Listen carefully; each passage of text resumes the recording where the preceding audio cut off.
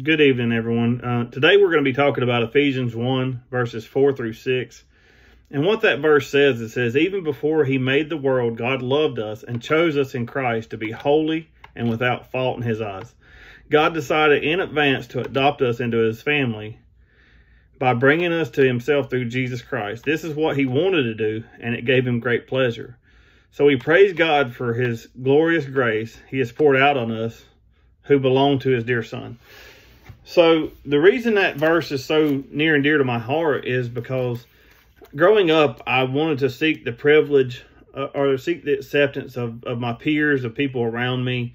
There was a time in my life where I actually was with some of my brother and some other people, and I wanted to get to fit in with them. And so one of the things that we did was we went to the neighboring community that they was building. And we took the keys out of some of their equipment, and then we walked around the school the next day bragging about it. Well, somebody had told on us that we had done that, and ended up having the police come and really bothered. Well, they could have arrested us, and we could have gotten in a lot of trouble over that. But however, we didn't. Thank God for that. But what I wanted to say is I knew that what I was doing was wrong. I knew that it was that I shouldn't have taken the keys, and I knew that it was, I grew up with a moral understanding that we're not to steal. However, because I wanted to fit in, I joined in with them and was part of that. And a lot of times in our lives, we do some crazy things. We'll seek acceptance in relationships with others. We'll even seek. It can go into our adulthood as well as like seeking acceptance from our congregations and others. We all want to be liked. However, we need to understand what this verse says in verse 4. It says, even before God made the world, he loved us and chose us in Christ to be holy and without fault in his eyes. And so what I want you to understand is no matter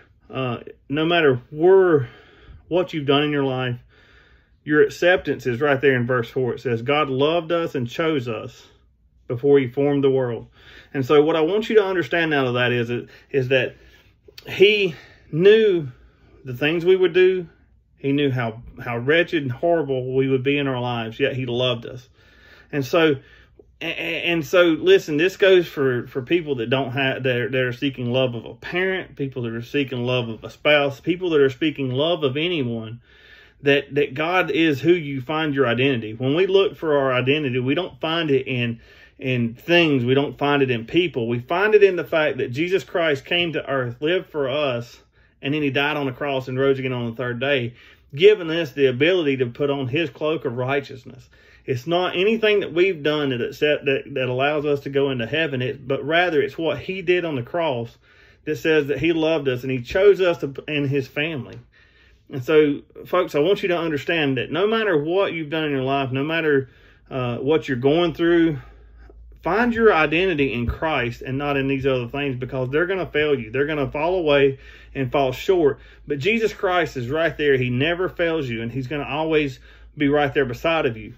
And just understand that he loves you no matter what. And so, folks, I just really want you to understand that do not seek the acceptance of others when you know something's wrong. I spent the majority of my life doing things I shouldn't be doing because I wanted people to like me. And even into my ministry, when I first started my ministry, I was looking for people to accept me for teaching or for doing these other things, but I had to find out that I needed to find my identity in Christ, and we find that in verse 4. So if you would look over that verse and really just pray about it and allow God to speak to you through that, man, God will tell you that how much he loves you, and he'll give you a purpose. And God's love is so great that no matter what the love you feel in the moment, Jesus Christ's love is unwavering and perfect. So just trust in him. God bless you, and I pray that this is that you enjoy this message, and I hope that it finds you well.